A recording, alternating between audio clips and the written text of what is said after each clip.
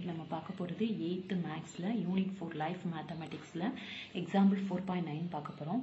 Example 4.9 question என்னன்னா, by selling a bicycle for ₹4,275 a shopkeeper loses 5%. For how much should he sell it to have a profit of 5%? என்ன பண்றாருன்னா, ஒரு பைசைக்கிளை விற்கிறாரு. எவ்வளவு ரூபாய்க்குன்னா 4,275க்கு விற்கிறாரு. அப்படி shopkeeper வித்தாருன்னா அவருக்கு வந்து 5% லாஸ் ஆயிடுது. அப்போ அவர் 5% ப்ராஃபிட்டுக்கு வச்சு விற்கணும்னா எவ்வளோ அமௌண்ட்டுக்கு விற்கணும் அப்படிங்கிறதான் கொஸ்டின்.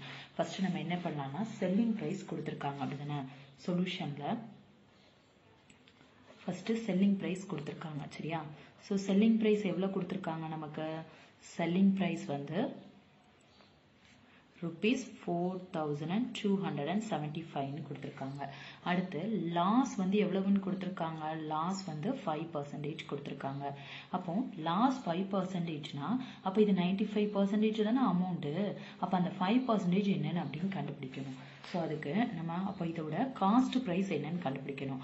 ஸோ காஸ்ட் ப்ரைஸ்க்கு நமக்கு ஃபார்முலா என்ன தெரியும்? காஸ்ட் ப்ரைஸ் செல்லிங் ப்ரைஸும் லாஸும் கொடுத்து காஸ்ட் ப்ரைஸோட காஸ்ட் பிரைஸ் கேட்டாங்கன்னா ஃபார்முலா என்னன்னா 100 டிவைடட் பை இது லாஸ் தானே.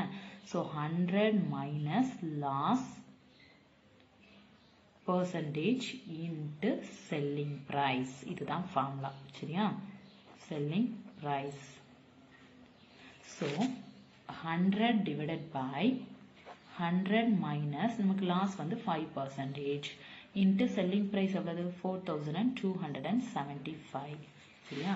சரி, அப்போ 100 டிவைடட் பை 100 மைனஸ் 5 எவ்வளவு? 95 தெரியுமா? ஸோ 95 இன்ட்டு 4,275 அப்படின்னு எழுதிக்கிறோம், சரியா?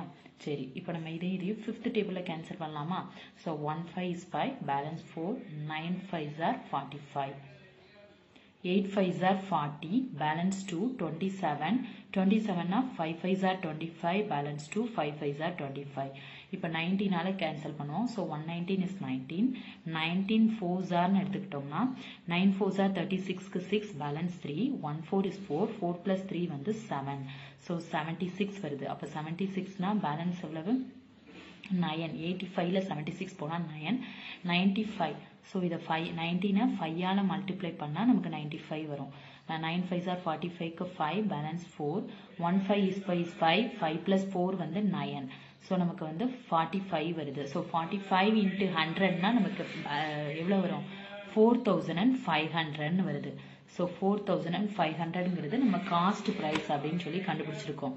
ஸோ காஸ்ட் ப்ரைஸ் வந்து 4,500. இப்போ நம்ம 100% அமௌண்ட் கண்டுபிடிச்சிட்டோம். இப்போ இதில் அவங்க என்ன கேட்டிருக்காங்க?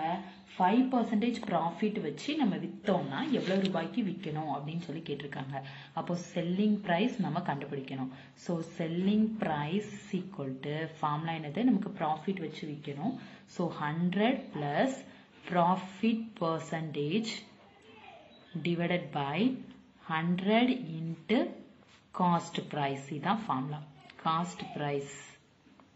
ஸோ 100 பிளஸ் ப்ராஃபிட்டோட இது எவ்வளவு? ப்ராஃபிட் வந்து 5% வரணும். So 5 divided by 100 into cost price எவ்வளவு? காஸ்ட் ப்ரைஸ் வந்து 4,500. So 20க்கு 20 cancel. ஸோ 100 பிளஸ் 5 வந்து 105 இன்ட்டு 45. ஸோ 105 இன்ட்டு 45 மல்டிப்ளை பண்ணோம். 105 into 45, 5 5s are 25, 1 5 is 5, 5 4s are 20க்கு 0, balance 2, 1 4 is 4. So 5 2 5 plus 2 7 4. So நம்ம அது எவ்வளோ ரூபாய்க்கு விற்கணும்னா 4,725க்கு விற்றோம்னா நமக்கு 5% ப்ராஃபிட். இதுதான் selling price.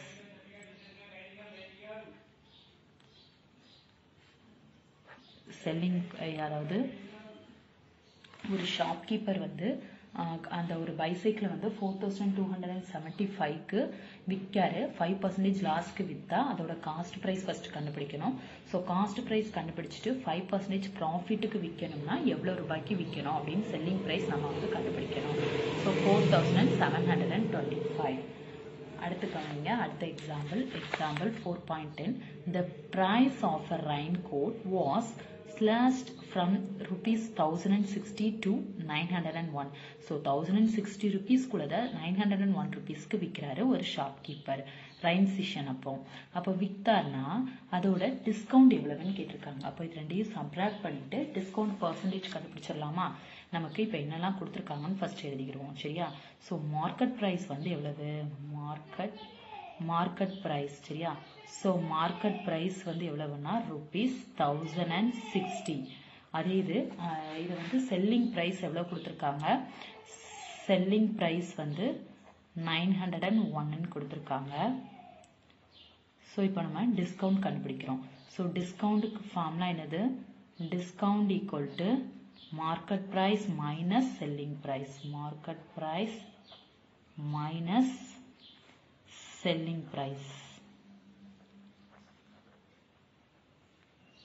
so market price எவ்வளவு 1060 ல இருந்து 901 நம்ம சப்ராக்ட் பண்ணணும் so அப்போ borrow பண்ணுவோம் so இது 5 ஆ மாறும் இது 10 ஆ மாறும் 10 ல 1 போனா 9 5 10 ல 9 போனா 1 so 159 வருது so 159 ங்கிறது டிஸ்கவுண்ட் இப்போ நமக்கு டிஸ்கவுண்ட் percentage கண்டுபிடிக்கணும் so டிஸ்கவுண்ட் percentageக்கு ஃபார்முலா என்னன்னா discount percentage equal to discount divided by market price into 100 price into 100 so அப்போ டிஸ்கவுண்ட் நமக்கு என்னது 159 divided by market price வந்து 1060 into 100 so 0 க்கு 0 cancel so second table cancel பண்ணலாம் 5 2s are 10 so 5 2s are 10 3 2s are 6 53 so 53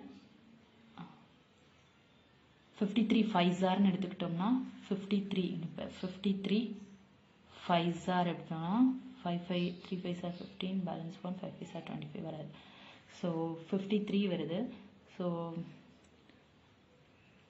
53 னா 153 is 53 53 3 ஆல multiply பண்ணோம் 3 3s are 9 5 3s are 15 so